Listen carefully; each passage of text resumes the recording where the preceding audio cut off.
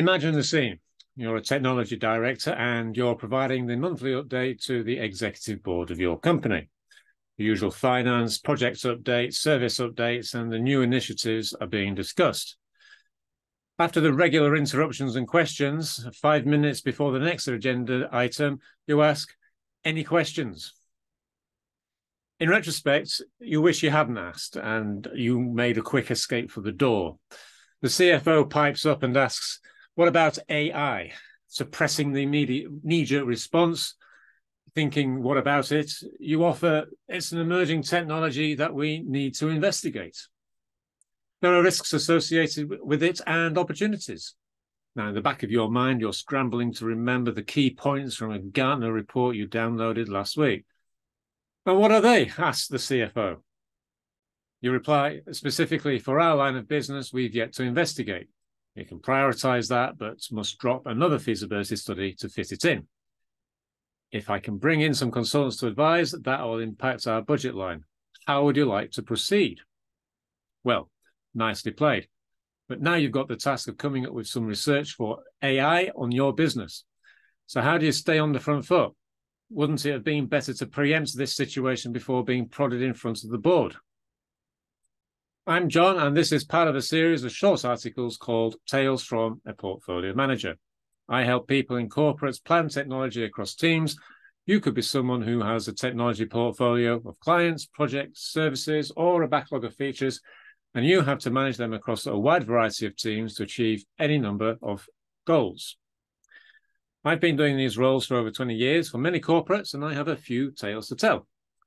Best thing I can do for you is to encapsulate that experience into my advisory, online training, and coaching so that you have the opportunity to reflect on how you can solve some pretty challenging issues that you come across and be more successful in your technology role. If you like the content, you can subscribe for a free 2-week trial of our online courses at the side here. Thank you to those who've already subscribed, and I look forward to speaking to you soon. It's very tough to extricate your team from the technology debt that only seems to increase, diffuse the latest crisis, and keep pace with the overwhelming and constant demand for transformation in the organization, when the industry beneath your feet is changing at an ever-increasing rate.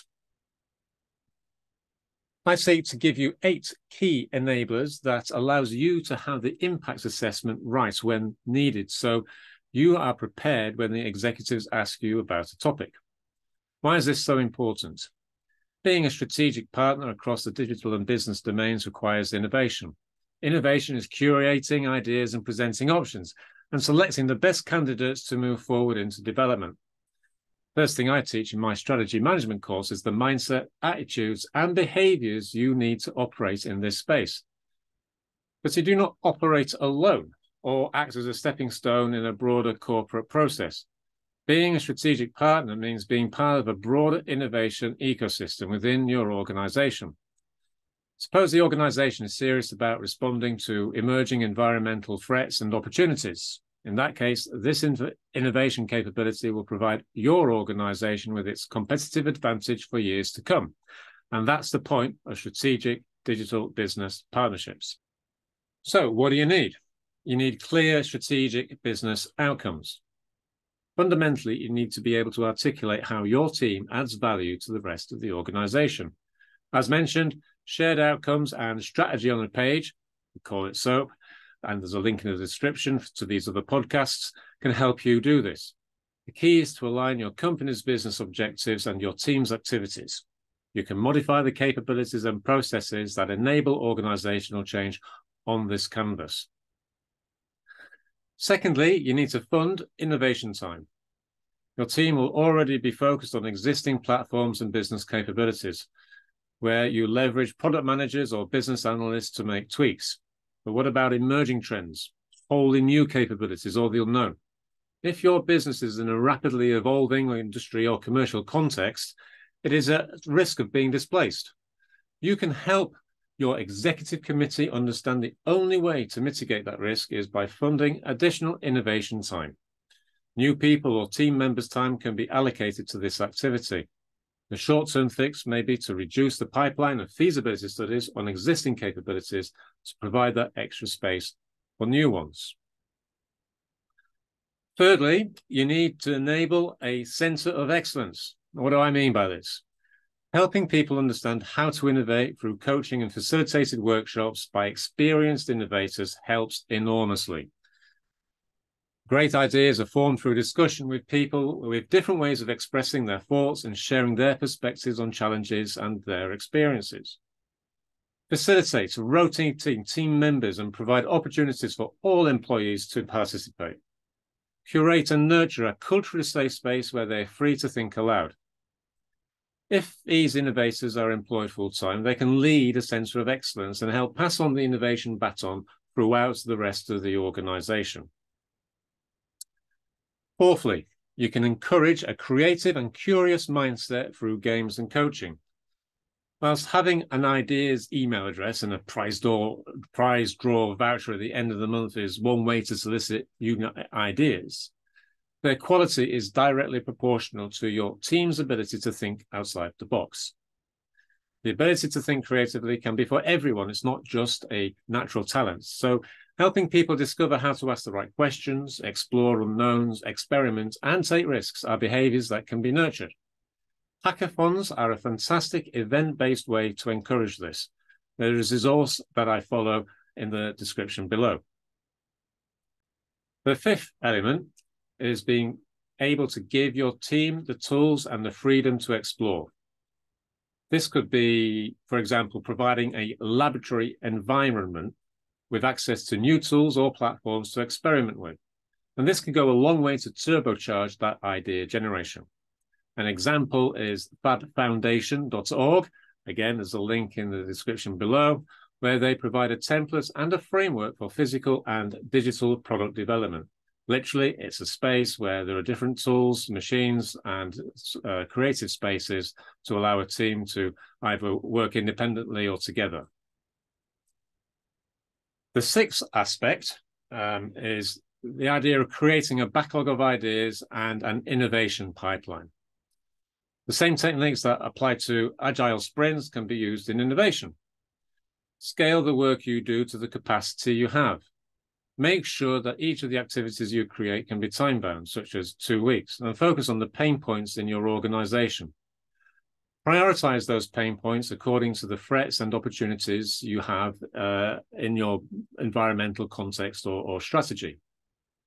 Ensure a clear outcome for each activity.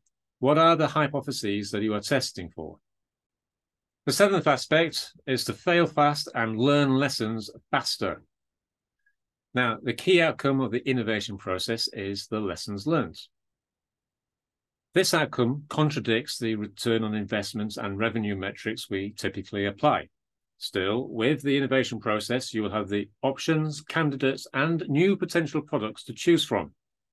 In addition, each time you disqualify an idea or invalidate a hypothesis, you generate a lesson learned for every new product or service. In fact, you may have 30 failed experiments, each of which gives a lesson for only one product that you migrate forwards. The cost of that lesson learned at this stage of the process is far less than the cost of, say, promoting a poorly designed product pushed through the development and implementation stages, only to find out that it will never generate the revenue desired afterwards.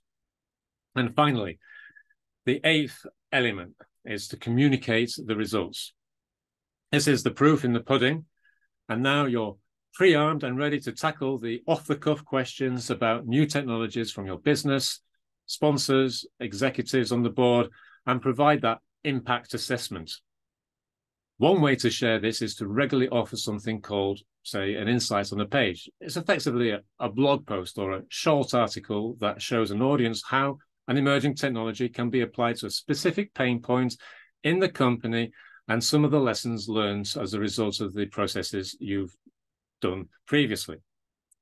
This hugely informative and value-adding narrative helps the board direct the company and navigate its competitive environment. So, there you have it. I talk a lot about these concepts in the strategic management and portfolio management courses that I offer online. Feel free to click the links to subscribe for a free 2-week trial. And stay tuned for the next episode of Tales from a Portfolio Manager. Thank you. This article is sponsored by sdbp.institute, an online training and coaching platform that enables participants to become strategic digital business partners. In just 4 months, with a 2 to 3 hour a week commitment, teams and individuals can demonstrate value and gain confidence through practicing the tools and techniques that help people collaborate on technology roadmaps across teams. Whilst giving a foundation understanding of relationships, customer value and alignment, the courses can help participants drive results for themselves, their teams and their organisation. One client said, "Our stakeholders have started to trust us more based on better expectation management and small incremental improvements through applying the principles and approaches taught in the course. It gave fantastic insight."